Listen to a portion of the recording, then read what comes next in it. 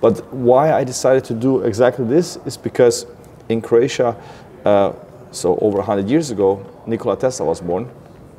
He invented the electric motor that we are using everywhere today. And being a Croatian, I read a lot about him and his motor. And at that time, so in 2008, 2009, electric cars weren't the thing. And I was wondering why nobody makes electric cars that are exciting. So I wanted to do that with my BMW, where I blew the engine up, to show that electric cars can be fun and exciting, and that, you know, in the future, when someday combustion engines won't be around anymore, that there's still space for enthusiasts to enjoy their cars. And that's, I think, what's special about the Nevera. Even people who don't like electric cars, when they try the Nevera, they're like, wow, this car was built by proper car guys. Like, this is fun. Right, yeah. And it's exciting. Like Chris Harris, you know, he's not really a huge fan of electric cars, but he loved the Nevera and he was blown away by it.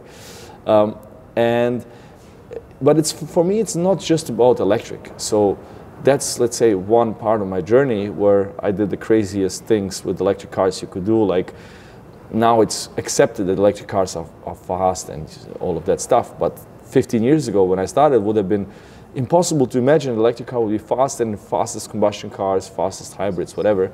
And that's actually what the Nevera is. It's the fastest accelerating car ever built. And but I'm not religious about electric.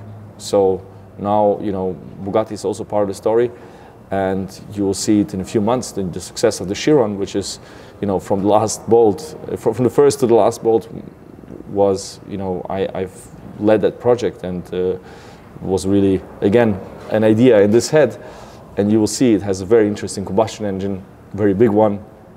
So I'm just about doing cool stuff for with cars, not because of a particular, let's say, technology or whatever, just because I think in the end, like, you know, I'm an optimist, and I believe that cars are kind of the culmination of all the human disciplines. On one side, art, because they have to be beautiful, but not just in terms of looking at them, but also, you know, the way it feels when you touch a button, the way it feels when you open a door, the way it sounds when you close the door, the way it smells in the car. You know, it's like a lot of sensory experiences, but then also all of the sciences, like material science and aerodynamics and composites and software and electronics. Everything is in the car. Everything humanity is doing is in the car, and it's an arms race between so many smart people in the world, so many manufacturers.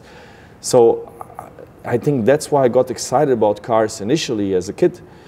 And I kind of feel if we push in the right direction and do cool and exciting stuff, and people get the opportunity to understand the people behind them, that new generations would be excited about it as well.